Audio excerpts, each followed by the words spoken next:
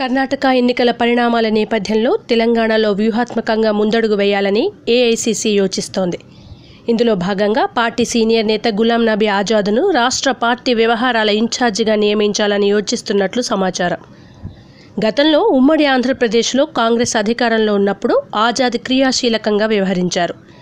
ప్రస్తుతం తాత్కాలిక ఇన్ఛార్జిగా కుంతియా వ్యవహరిస్తున్నారు. రానున్న ఎన్నికల నేపథ్యంలో ఆజాద్ ఆధ్వర్యాన తెలంగాణలో పార్టీ పుంజుకోగలదని కాంగ్రెస్ అధిష్టానం భావిస్తోంది.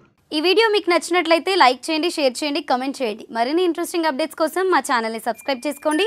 పక్కనే ఉన్న బెల్ సింబల్ని ప్రెస్ చేయడం మాత్రం మర్చిపోకండి.